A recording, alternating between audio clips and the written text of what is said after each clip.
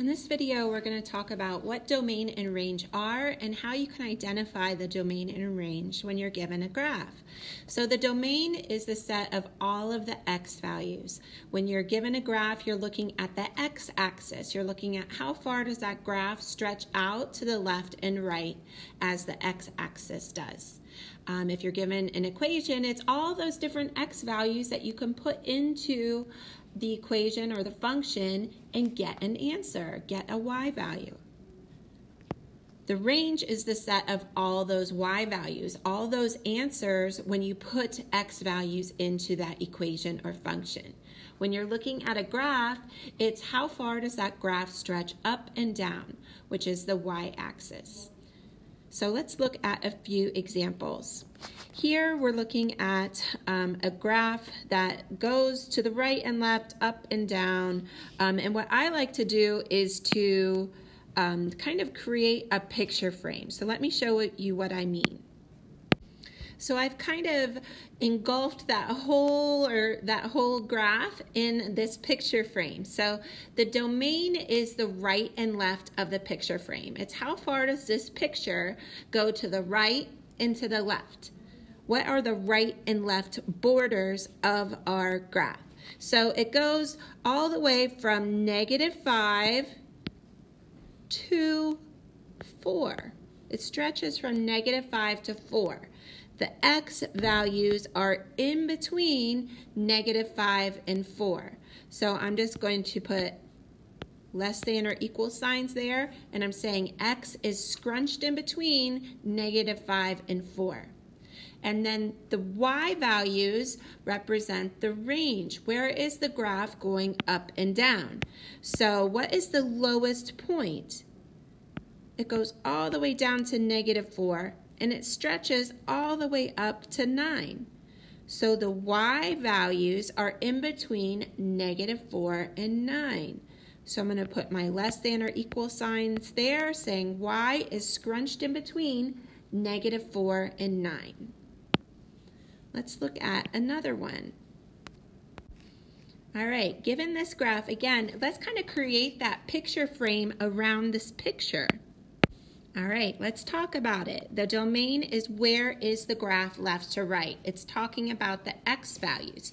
So this whole graph, if I look at it from the left to the right, it goes from -6 all the way to +6.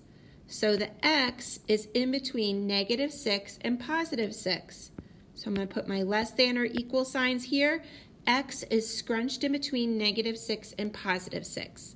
The range, remember, is the y values. Where is the graph going up and down? It stretches all the way down to -8 and goes all the way up to 9. So the y is scrunched in between -8 and 9. Now this one has some arrows at the end of our line, so we can't make a picture frame. We can't capture this whole graph in the picture frame because we're just seeing part of the graph here, but because those arrows are at the end, we know that if we keep zooming out, then this graph is going to continue to go down, down, down, and continue to stretch out to the right and left. So when we think about how far this is going to stretch out to the right and the left, it's going to go all the way to -infinity. Because it's going to keep on going, stretching, inching to the left, out further and further and further, all the way to -infinity. And the same for the right. It's going to go further and further and further to the right, all the way to +infinity.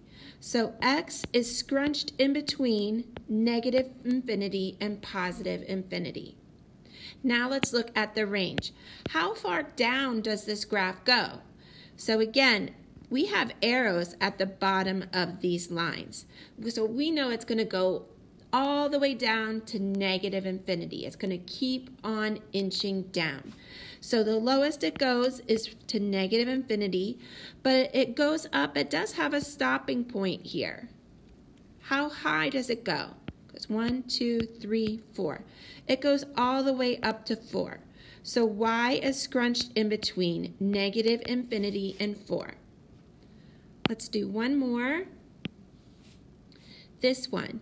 So if we look at the domain, we see that this is kind of a squiggly line here. And we can kind of imagine, because there's an arrow, that this is going to keep on going up and down and up and down and up and down forever to the right, and up and down, up and down, up and down forever to the left. So the domain is from negative infinity to positive infinity. But the range is, where does this graph go up and down? It does have a stopping point. It's not going down below this line, and it's not going to go above this line. The whole graph is in between those two red lines when you look at it going up and down. So it goes down to -3, and it goes up to +2.